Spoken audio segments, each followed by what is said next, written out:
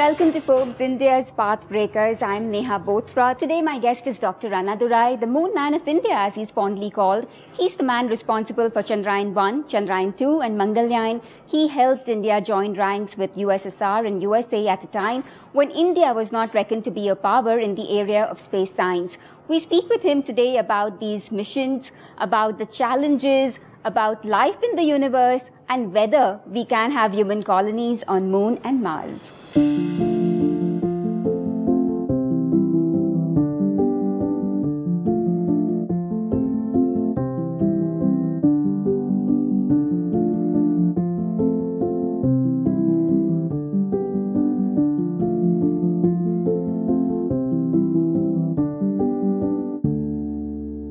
Dr. Annadurai, thank you so much for joining us here. It's good to have you in a lab that is processing satellite units. Am I right? Yeah. So it must be so familiar to you. How does it feel coming back to something that is so closely connected to space and spacecrafts? Yeah, it's really around 36 years. I was part and parcel of the satellites making, various type of the satellites. And now, beyond even ISRO also, now India is ready to embark being the spacefaring nation, and I'm really happy to be part of that journey, next journey. Sure, so we'll come to that in just a bit, but let me take you back in time. Let me first talk about Chandrayaan 1, Chandrayaan 2, Mangalyaan. Yeah. I think these are your signature missions to the moon and Mars, and something that really put the spotlight on India. So long, other countries hadn't really thought India to be capable of these accomplishments, but under your leadership, we actually made a mark on that front. We were doing the unthinkable, so to say. What were some of the challenges you faced? Problem solving, that would be of a totally different level. If you can take us through that. Yeah, it's really a good journey. If you're looking back, even when I joined in 1982, it was a very modest baby steps only taken by ISRO. So looking at that, elsewhere people are doing the satellite, we are launching, we are only, basically we are trying to operate. So looking at that, what can be done in this thing? I was thinking about that and I scribbled a note, the possibility of a software satellite simulator, just a few weeks of my joining in ISRO. And then Director ISRO Satellite Centre, Professor Rao, within a matter of 2 days, this I given for Friday evening, Monday morning I getting in my table. If you are ready to do it, this whatever you are suggesting is okay, and provided you are ready to take the responsibility and do, yes, we will do, he has given. And I given a good budget and I given resources. And when we did like that, then the next responsibility I was sitting and next promotion came in. So that means when you are ready to do a challenging thing and the people are ready to support you, people are ready to recognize you. So that's how very modest baby steps we started, but it gave the courage to go much beyond like sure. That. Yeah. So tell us a bit about Mangalyaan. I think that has been one mission that has got India so much respect at the global level. How did we achieve this? What went behind it?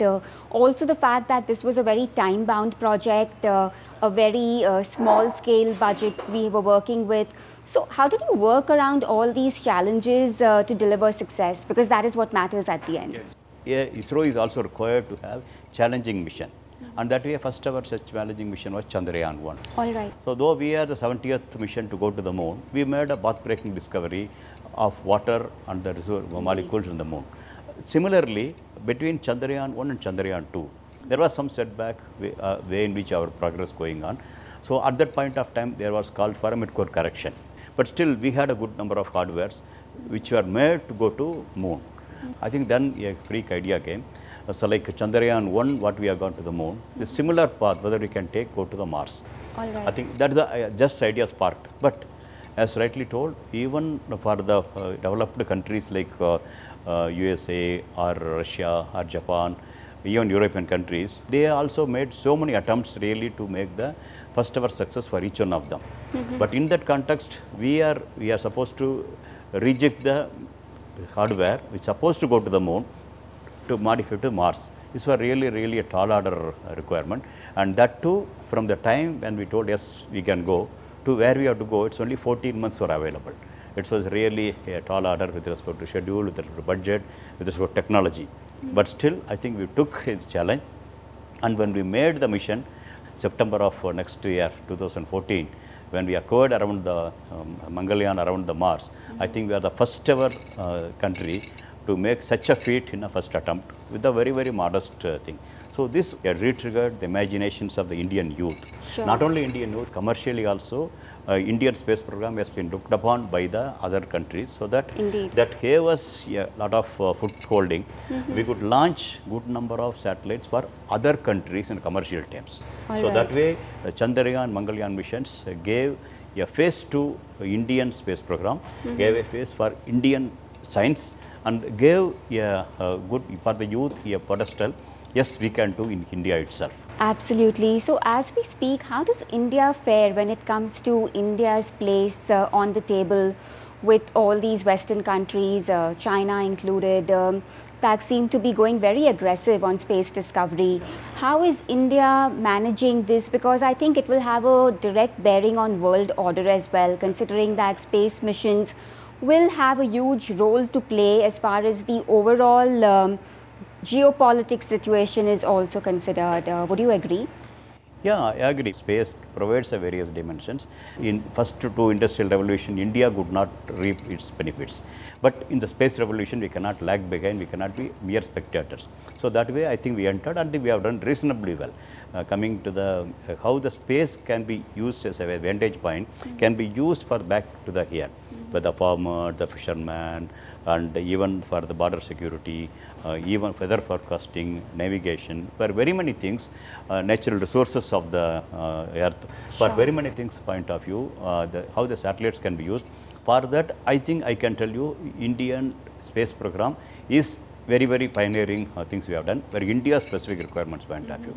With the given budget, what we have delivered is really across the world, people definitely acknowledge that. Beyond this also, the world order, geopolitical point of view, space also will play a role. Technologically, I think we are as good as anybody else. Today's space programs are concerned. Yes, sir. I think it's been about 60 years since the whole space program has flourished. You did mention that India has a certain advantage when it comes to launching satellites, and you have displayed expertise itself when it comes to remote sensing satellites, etc. And that has played a huge role when it comes to our defense, when it comes to helping our farmers. But what are some areas where India needs to do more to make its mark in the space program?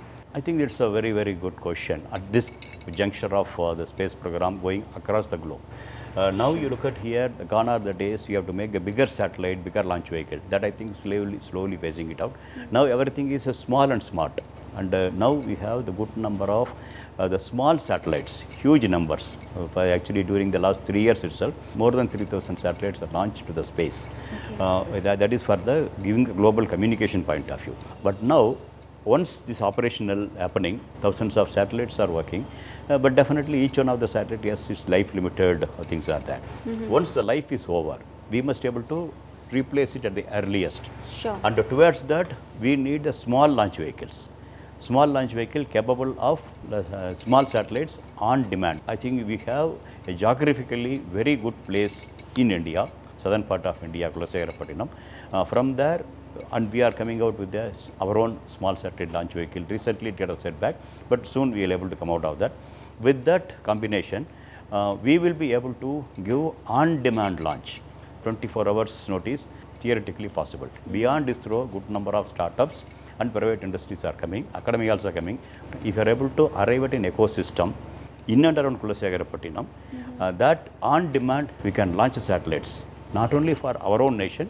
There is a very, very, very good opportunity offering for the younger generation, the new startups. Indeed. So when you talk about startups, and many of them are working in collaboration with private companies, what's your sense? I mean, India has a young, vibrant population, and there are a couple of space tech startups that are mushrooming as well.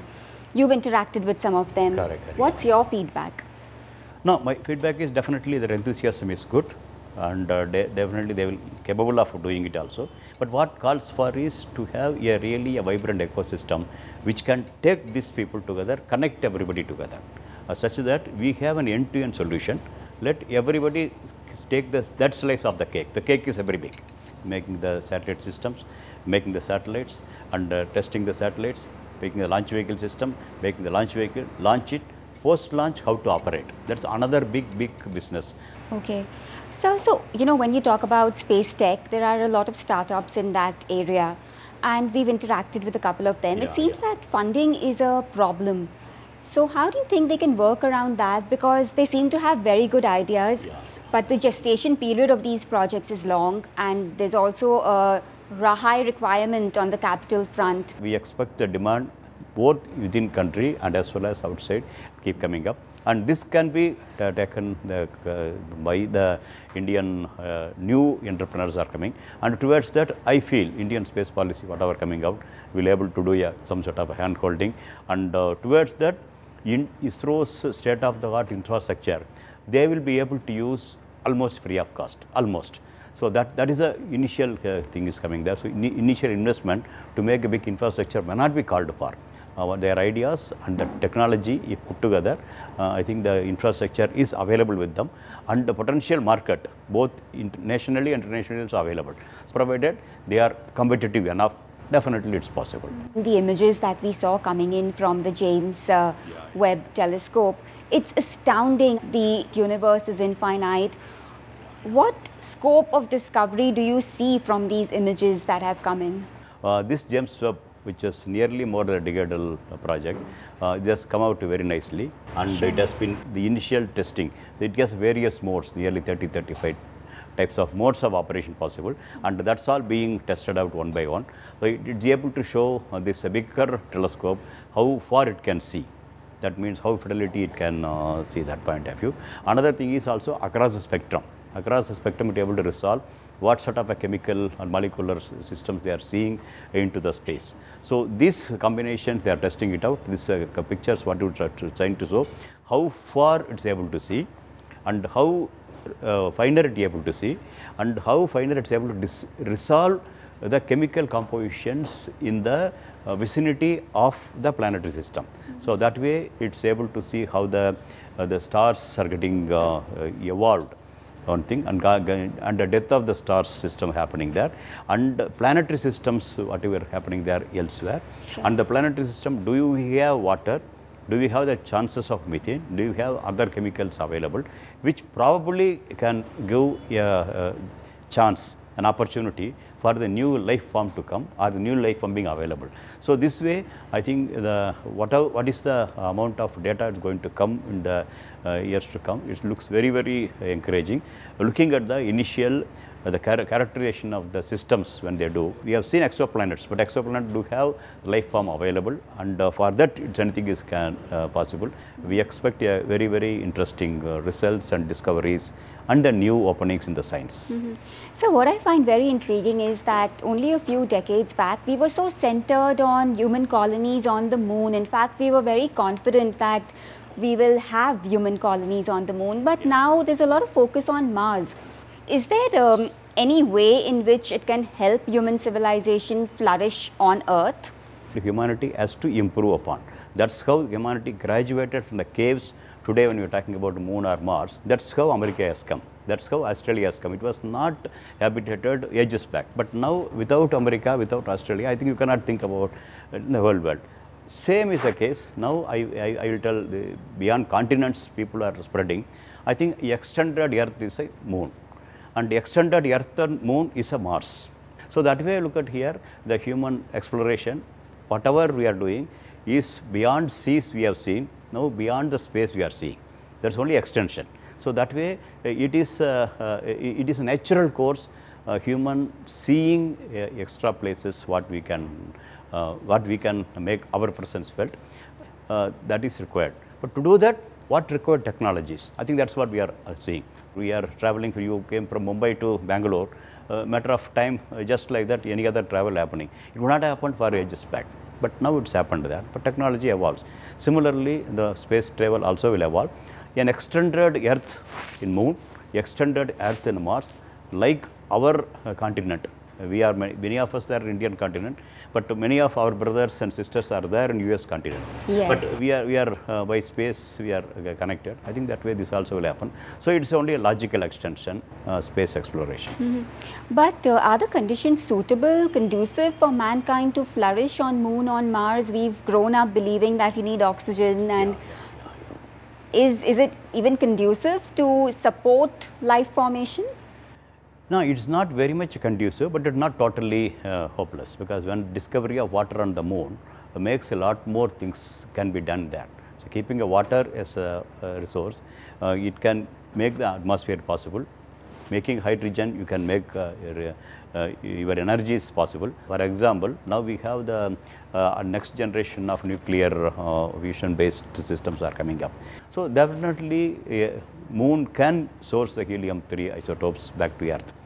Mars, I think reasonably well, but still we can, technologically we can make it the things better way. So that way putting together Moon and Mars, I think if there is a need, technically man will able to make it a habitable planets. So can they grow food on Moon and Mars? I think it's why not, because already you know it's not very far away. Being pulses being tested in the moon-like environment here. Okay. I mean, even en route to the moon or en route to the Mars, also such a things possible people have seen. So that way, this whatever the research going on for the agriculture, what you can do in agriculture in a space, okay, that I think where it can feed back to the Earth also, where the resources like minerals, water resources being less. I think India's recent unmanned mission Mangalyaan is very promising, the first of its kind in India. Yeah, Indian defense. Though Indians have flown to the space, but they are using the either Russian ship or American shuttle they have moved. But this is going to be from Indian soil. Indian capsule taking Indians to the space. So indeed, you know, Mangalyaan brings me to the next area that is so fascinating, that is space tourism. Is it something we can see in our lifetimes, people traveling to the moon, coming back, going to Mars, coming back? Is that something that is real? Going to the near space and coming is already started happening. Going to the near space and coming elsewhere happening. Mangalyaan also will prove that. Then it's only a logical extension. That's possible because people are traveling across the globe possible. Similarly, space travel for the humans, we are technically we make it available. So then the feasibility of having the space travel deep into the space and coming back is reasonably good. But how about Mars? I think Mars is further away from the moon, longer distance. I think it takes over 1 year to travel to Mars. How real is that? We have SpaceX, we have Musk who's devoted to this cause.